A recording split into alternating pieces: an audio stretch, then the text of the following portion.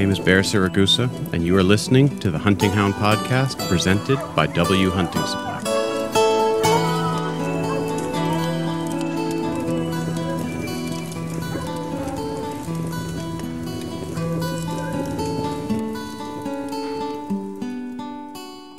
All right. We're back with Kevin Murphy in my living room. Good morning, everyone. Good morning. Good morning. Yeah. No, it's been last time we had just gotten back from Sweden with Eric and his amazing dogs, fox hunting. And then since then, we've hunted roe deer. Yes. With a beagle, my beagle pup. And we've hunted hare with Björn Ivar Skärven is his name. One day with just him, and one day with him and his granddaughter Ylva. And the dog we were hunting over was that was kind of neat deal because it was a Halden Hound, and the Halden Hounds are one of the rarest breeds of dog in the world, and certainly the rarest breed in Norway. And it's a little hound, looks like a cross between a beagle and a treeing walker or something. Yeah, kind of a heavy-duty foxhound type, looking a little bit smaller, not as leggy as a foxhound, but much more leggy than a beagle. Mm-hmm. Yeah, and that was a cool thing because that particular dog too. It wasn't just some random individual. That particular dog, last year there was 25 puppies born in total in the world from that breed, and he was the father of 11 of those. That's amazing. Yeah, a heritage hound for sure that somewhere or another we need to keep going. Yeah, I'm hoping. It sounded like his granddaughter was pretty into it, so I'm hoping she takes over and carries that torch. That would be fun if she did that. I tried to put a bug in her ear. She's majoring in wildlife biology and wants to do that for her career. And I think if she took some interest and got involved with that hound, that she could help save it. Mm. Oh, I think so too. Yeah. No, she was. That was a cool deal, because she was really into the hunting, really into the wildlife management aspect of what she was learning, and it was a lot of fun to see her get to talk to you and kind of get you guys shared some interests despite being from different continents. She was you're a guy, she's a girl, and how old did she say she was? 20? 20. Yeah. She was 20. So, but still, it's amazing to me how hunting, especially, just hunting in general, but in this case, small game hunting, can connect people. Because you guys got on like a house on fire pretty much right away. Oh, yes. Yeah. She was an interesting person to talk to. And she had been around a few Americans at college. Mm-hmm. And she asked me if I knew about wool. I said, yes, ma'am. Yeah. Good wool. I said, I grew up with scratchy wool, and we didn't wear it. We wore death cloth, cotton. That was said to be insulated. Yeah. What a sham. I mean, a sham. Yeah. But, we had some good conversations talking about hunting, mm-hmm. Social media, what's going on out there with that, and try to get her to get, if she's going to get involved with it, to get some good, solid information that people will want to follow you because they're hungry for what you know. And her grandfather has got a treasure trove of information in his head from years and years of hunting with this dog. And he started off as a young man, he said 10 years old, with a Dunker Hound. Mm-hmm. I think they had probably one of the best ones in the community that he lived in, because he said that during Easter break, they hunted day and night the whole time. And I think they caught 7 foxes. That's right. And they didn't have a den interior, so they built a fire, took shifts digging them out of the ground. Yeah. How much greater can it get to do that? Yeah, that's old school. That is old school where you build a fire and then you move the fire and dig down the ground that because Easter, it's there's still 6 feet of snow on the ground.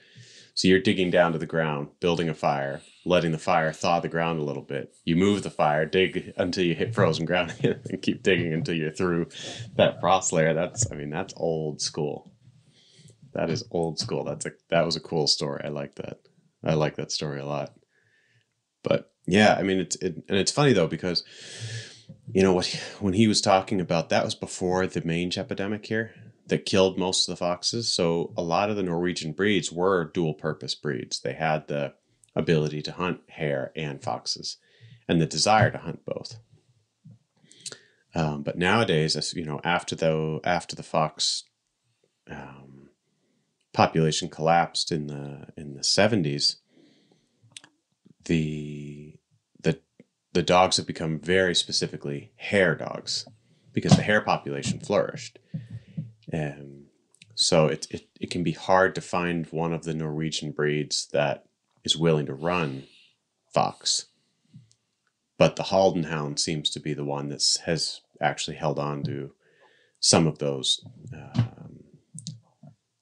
genes, some of those instincts to want to run fox. So yeah, no, it was really cool. The dog's name was Glunt, Glunt, which means boy apparently in northern Norway dialect.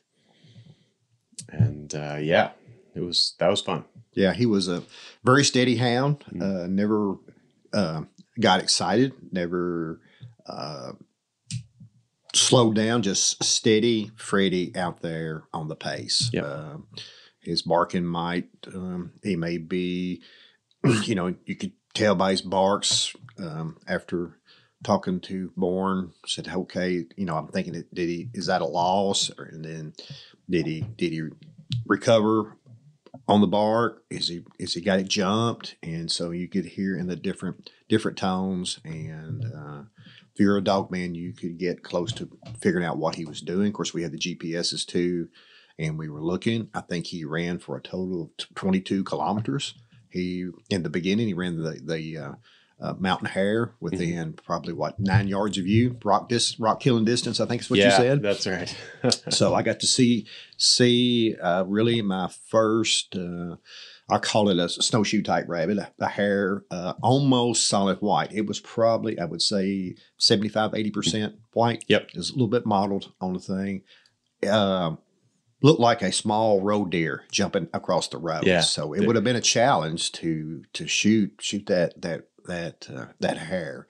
I was really amazed at the leaps that it made, and it was gone. Yeah. So yeah, it was very, very exciting hunt with me. My rubber boot stuck to the ground. Bear had to get me a rubber mat. He said, "Let me show you this trick." Yeah. So I'm looking at some pictures last night that he sent me, and some pictures that I had, and I wear those same rubber boots in the summertime, so they're not the best pick. I would look like a pilgrim, I'm sure, when I paraded around with people and they saw me in those Alaskan tennis shoes. So I forgot the name them, Tough something. Rough and Tufts? Yeah, something like that. So, but yeah, when I come back, I'll leave those at the house. Yeah, no, it's but I mean, at the same time, it was cold and we started, the ground was solidly frozen. Really, really, especially yesterday or a day before yesterday, because we hunted with Bjorn for 2 days. And day before yesterday, it was foggy as anything. I mean, you couldn't see more than 50, 60 yards most of the day. And yeah, just cold and raw and miserable weather-wise. But, one of the funny things about hare hunters is, they'll build fires. And we built 2 rip-roaring fires and warmed ourselves up there and toasted some sandwiches, and yeah, it was a good time. Yeah, pulled up a couple of blocks of wood the first day, made some seats, sat around. Bourne had a very interesting piece of equipment. It had a backpack with a stool built in. Yeah, and he said that's what the hare hunters used, and he He had his thermos in there, an assortment of, I think, coffee and maybe cocoa, Yeah. and a few snacks and stuff. And Mm-hmm. I could see where that would come in very handy. What I have found since I've been to Norway is that hunting is a process where it's a lot of socializing. It is not built around how many we can get. Mm-hmm. We just want to try to get one, get on the scoreboard, watch the dogs run, fellowship. In my time in my life, I can handle that, no problem. Probably wouldn't have been a good thing if I came over here when I was somewhere between 25 and 50 years old. Probably would have had to take a chill pill to fit in or be out there running with the dogs. Right. So I've thoroughly enjoyed, and it's made me really look into the way that we hunt in the U.S. with my friends. And that some of that needs to be brought back over to us, which I'm doing some. We socialize, and I use a stool when I hunt. A lot of people look at me, but the next time we come out, some people have stools with them. We have the one thing over here is the one dog rule that would really be interesting back home if we had to just have one dog in the field. That's really does handicap you. I do believe. As far as puppy training, that's really hard. I mean, that's where how to train a young dog. If you've got a really good dog or mediocre, it doesn't matter. Dogs just do better in pairs. Yep. I think they're made to work in packs. So the one dog rule is a handicap, but then if you've got a really good dog, you can show it off. Right. And people that maybe not have so good a dogs, that shows off too. So it becomes real obvious real quick. Yeah, it's that's what made Eric's dogs so interesting to watch, is that they were from what would they call it, from a truck to tree finished dog, all four of them, and then the terriers were their own thing, but they were well trained as well. So and this dog we ran yesterday and the day before, Glunt, you could tell he was getting older, because didn't have that youthful bounce in his step anymore. But that was a good dog in his time. That was a good dog. I think we could probably say he had the dad body, right? Yeah, the dad body. So. Yeah, the gut was hanging a little lower, maybe, and he was. But he did a good job, and I could tell he was tired yesterday, but he ground it out, and we had an enjoyable morning. We didn't see anything yesterday. I think I did a total of 16 kilometers probably time he got back to the car yesterday. Yeah, so I think that dog probably did close to 30. What would that be?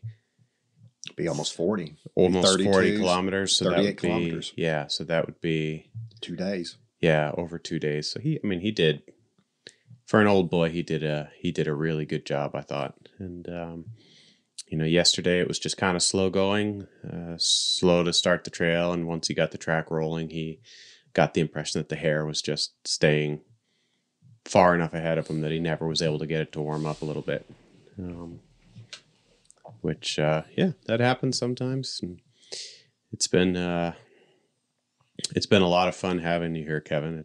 I've really enjoyed getting out and hunting, and especially hearing your insights and your opinions and your get your thoughts on how things are done here, and come with some perspectives that I know both Eric and I have talked to him since we got back. Both of us appreciated that a lot. Because you brought a level of experience that neither of us have, and a different perspective, and an experienced eye, not just a different perspective, but an experienced eye, which has been a lot of fun, because it's definitely made me look at things a little bit differently and notice some things that you pointed out, things that I wouldn't necessarily have noticed in my own dogs, which has been fun. So I hope we get you back here at some point. Oh, I'd love to come back. I've got bitten by the bug. It every morning I wake up and look out the window and I see something new, something different. I think about something. Been here for what, like 11 days in. Yeah. Um, Yeah, I got I 12 days now yeah, because you yeah. got here Wednesday. last Wednesday, Okay. and it's now the following Monday. Monday. Yeah. So So, yeah, time has gone by so fast. I can't believe it. I'm headed back to work here in like an hour. Kevin is pointing his nose down towards Oslo and going to see some of those. Yeah. I was planning on going to the Viking ship museum, but it's closed. That was high on my list to go and see that. Mm. One thing I've noticed about the individuals here in Norway, everybody is out and about, lean and mean, out on trails, walking in the countryside. It may not even be a park. Around their house, they're outside doing chores, and I just don't see that back home where I live. I mean, No. there's not people. They're not in motion, and the biggest majority of the people here are lean and mean and slim and long, and they're outside. Yep. They are outside doing work, chores, enjoying themselves. It's been a very interesting trip. I came with a smile on my face. I'm going to leave with a bigger smile on my face. You're more than welcome to come into the good old USA and spend some time with me. I And appreciate you that. can critique my dogs. That'd be pretty easy for you to do. Eric's dogs were like the drone of dogs, remote control. Man, just turn them loose, and they go on a mission to find some game. And They were like just, Marines. Yeah. yes, Just yes. And the Den Terriers, man, if I could take a dog, seem like every trip I go on, I want to go take a dog back with me. Yeah. I went out west last in the springtime to run the hare in the desert with the Saluki and the Greyhound with some wolfhounds mixed in. Mhm. And just try to talk myself into saying, well, I think I could use one of those back home. Yeah. And see the Den Terriers that Eric had and watch them work. And just, man, I'm just a little dog with a great big giant heart. Oh, yeah. Jump off into the den and be face barking at a fox trying to flush it out. I learned about two types of the Den Terriers, the ones that just tackle and the ones that flush. Mhm. I find that very amazing Yeah. to see that dogs. And dogs are, like our oldest domesticated animal. And they've been around with us forever. Mhm. It's just amazing what they can do. We went to the Border Collie field trials We yesterday. caught a sheepdog trial on the way back from hare hunting yesterday. That was pretty fun. And you told me what you knew about those dogs, which I was amazed because you was doing a bit by bit whistle. Okay, this whistle means left. This means right. This means circle around. And I was truly amazed that that you had that in your tool chest. Oh, yeah. I spent a lot of time when I was a kid watching the sheepdog trials. There was a farm not far from the house that had a lot of training seminars and put on some very big trials a couple of times a year. And I would always just kind of skulk around there when they were doing stuff and soak it all in. And got to train a little bit and things like that. That was good fun. But yeah, it's fun to see it. It's getting bigger and bigger here, and it was really interesting yesterday because we got there and watched a dog have more or less a perfect run. That was a dog that I think came in second place in total. We missed the winning run, but that dog came in second place. And then we immediately saw two runs where both of them ended up being train wrecks, but both of them ended up being train wrecks for completely different reasons. And I don't mean that critically, like train wrecks isn't it shouldn't have happened. It was like this was a nursery trial, so it was for younger dogs. And, the things those dogs did made total sense.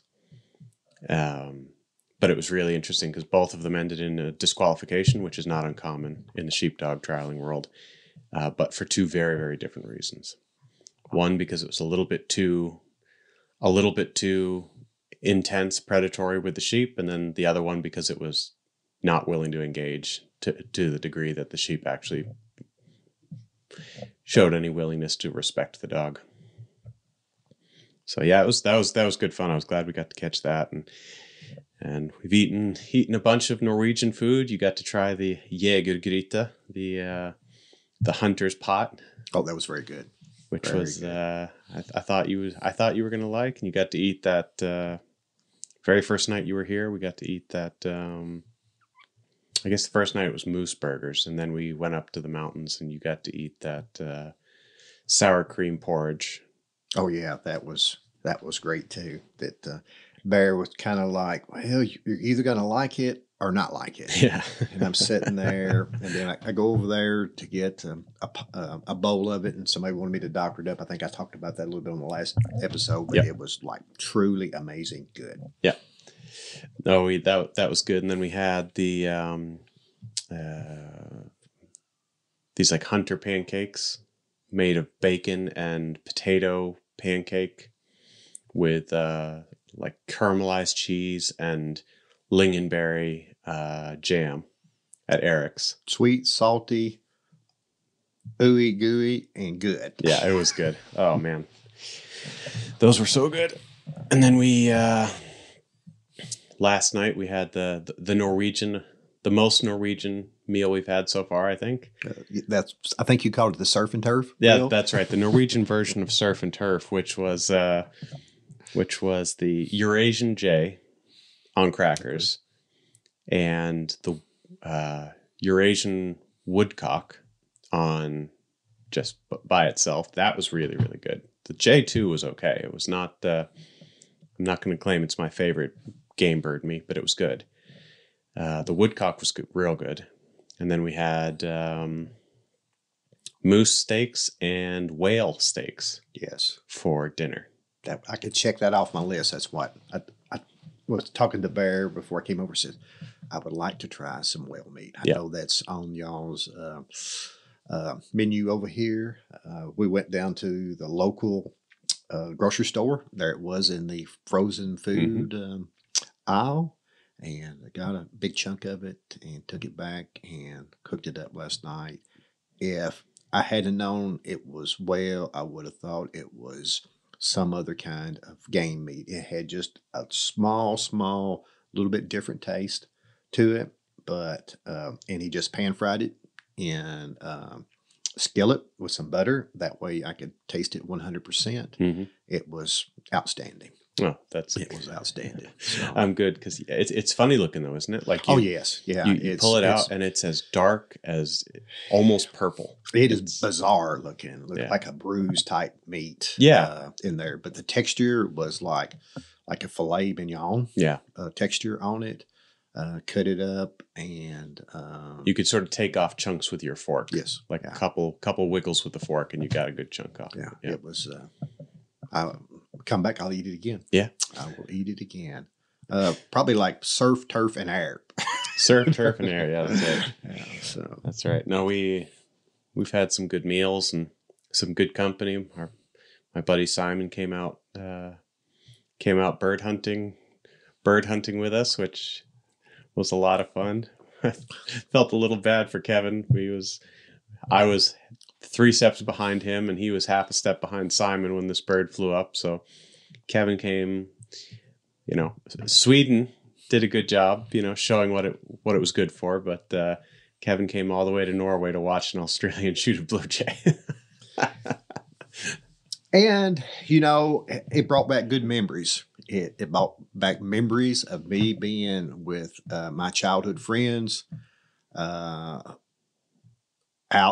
with our BB guns, trying to get anything. Everything was always in season when you're a kid. There's no close season. That's right. There's no sacrilegious anything. We would shoot everything or shoot at it. So sometimes I can remember one day that we got after a blue jay, me and Joel Gresham. He's now passed away. He's a good friend of mine. And I was thinking maybe Kurt Robinson was with us there, and he just passed away recently. And we got after some blue jays, and it took all three of us to bring a blue jay down. Is So that right? I kind of it brought me back to my childhood when I started hunting. Shot down in a blaze of glory. So with the BB guns, so that's no big deal. Like I said, all I want to do is be in the picture on the hunt with good friends and with a gun in my hand. Hopefully a dog by my side. That day we didn't have any. I got to see the elusive capercaillie from 700 to 800 meters away, sitting in the top of a tree, which just my brain, my rangefinder, just couldn't work. Bear spotted it with his young 35-year-old eyes. He was seeing a lot of things. Roe deer in the frost, their tracks. I couldn't see it. I mean, eventually I could get to a distance that I could, but he has had an eye for the game. We were walking back, and he says, Simon, he had a pair of binoculars with him, and he says, is that a bird in the tree? And they got to looking and confirmed it, and then finally he gave me a landmark, and I looked and took the binoculars, and I could see this capercaillie, and I just immediately thought it was a female. And because the females are like half the size of the adult males. Yeah. Is half the size. And I'm just sitting there staring. So we got an Australian, two Americans, giving this capercaillie the stink eye. And of course, what any animals do when you start staring at them for long periods of time, they feel the heebie-jeebies, and it flew off. Then the conversation went to, how far was that? And he says, it's 700-800 meters to that bird. And that was just like unbelievable. I had seen some up close and personal over in Sweden, pretty much rock throwing distance. Yep. Coming down the road, they were out filling their crawl with rocks, their gizzard, on that, and saw 3 big males over there, and then 1 female that I had never even seen a picture of. Of all the little research that I did on the capercaillie, just automatically goes to the male, and they're not the female. So we ended up seeing 3, 4 over there. There was 2 that morning. Seemed like we seen another one. You saw 2 more. So So we saw capercaillie. I saw a large fox squirrel type squirrel in Sweden. The foxes over there. I saw some black grouse. The little songbird, the little chickadee, the tala eater, fat eater bird. Over here, we saw the mountain hare, roe deer, moose. You've seen moose, both alive and dead. Yeah. Bear has spent 15 years over here. And has never seen a dead moose out and about, and seen 2 this week.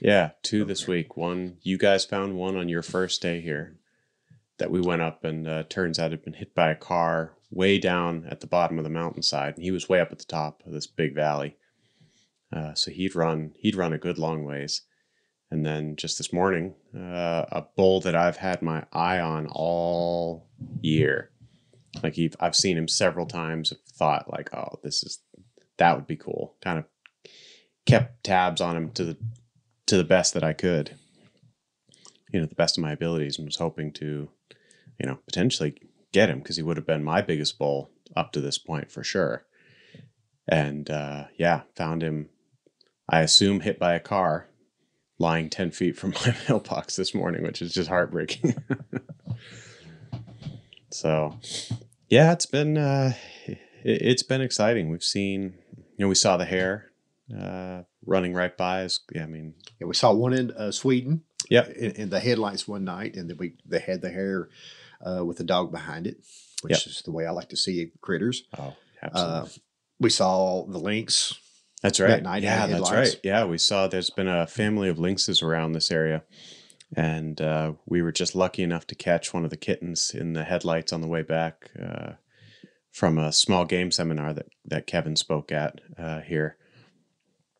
And I know people who have lived in this area for 60 years and never seen a lynx. So that was cool. Yeah, this my second one. I saw one in Canada.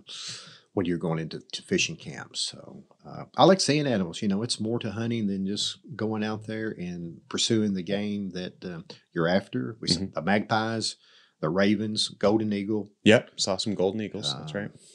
Trying to think, we was going to make a list, but I think we've got. I think we've got most of them pretty well covered at this point. So yeah, it's been a magical time, unbelievable. I didn't really know what I was getting into terrain wise. This valley that Bear lives into, it's just like, hey, no place on earth I know that's like this that I've ever been to before. So. Yeah. Oh, I'm lucky. It's a beautiful place, and I feel really fortunate that you wanted to come out and let me show you around. I was kind of hoping we'd have more game to show for it, but that's how the cookie crumbles sometimes. And what we lacked in game on the ground definitely made up for in good times, good conversation, good camaraderie, and yeah, it's been a pleasure, real pleasure to have you here. It was much more than I expected. Some things unexpected.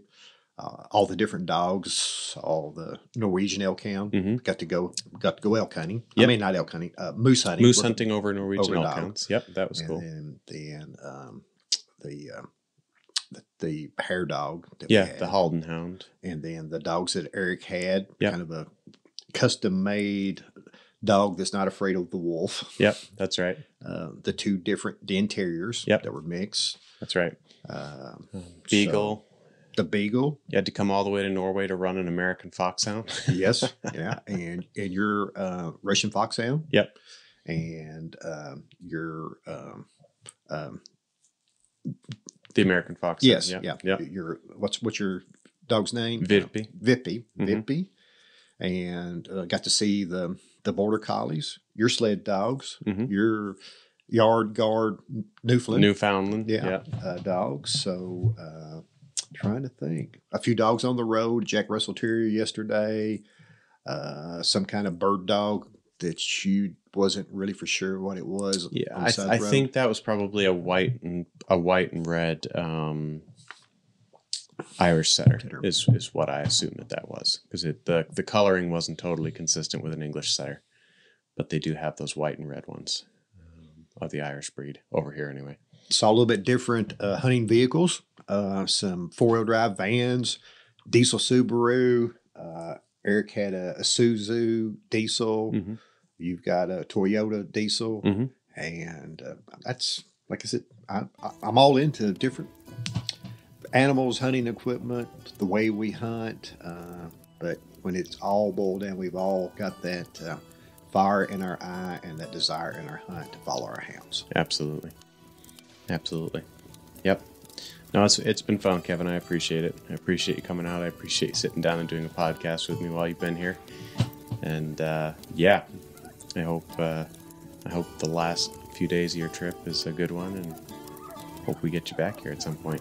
That sounds great. All right. Thanks, Kevin. You're welcome.